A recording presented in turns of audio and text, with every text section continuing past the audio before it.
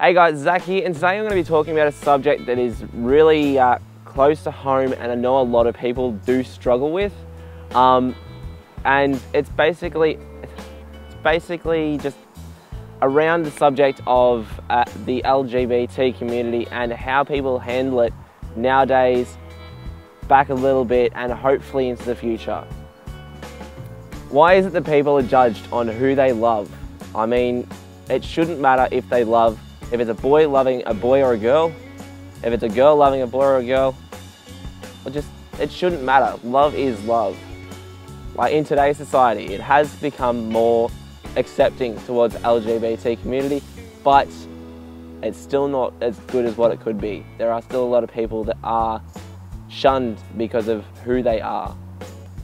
And then there's the other people who just make everyone feel like absolute and utter crap for being themselves. How would you feel if someone did this to you? Fucking faggot.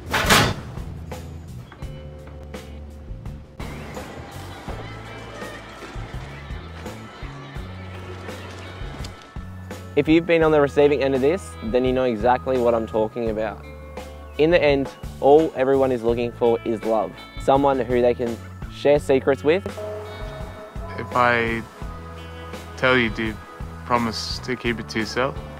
Yeah, I promise. Can have fun. A real side won't wait. I'm burning up a burning babe. Look at me without that face. Just look at me with eyes and wait. For so long I can feel you there. Togetherness is all I care. And cause of you I'm standing here and I'm waiting. And someone to say what we want to hear. Mark? Yeah.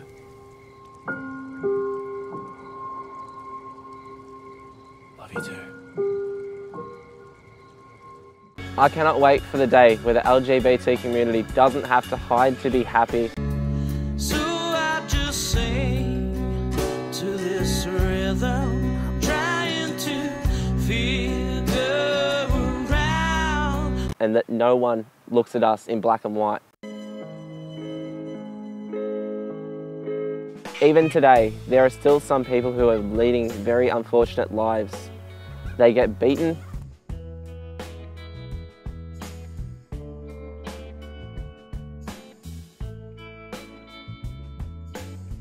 don't have much money,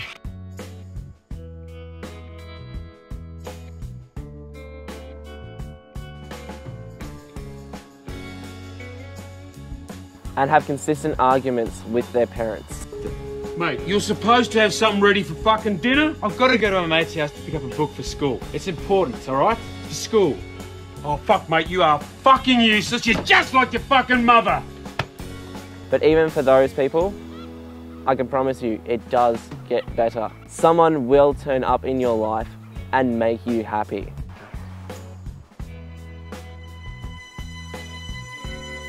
And this goes for everyone in the LGBT community as well. If you don't think that you can be happy because of today's society, you're wrong. All you have to do is be yourself and you can be happy.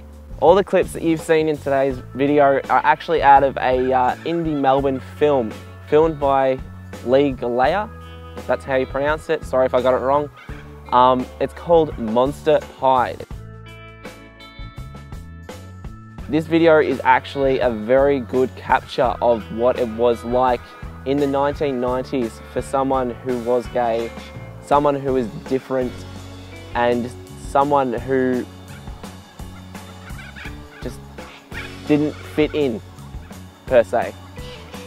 You can go onto YouTube, search Monster Pies, and you can actually watch it on there for a small price.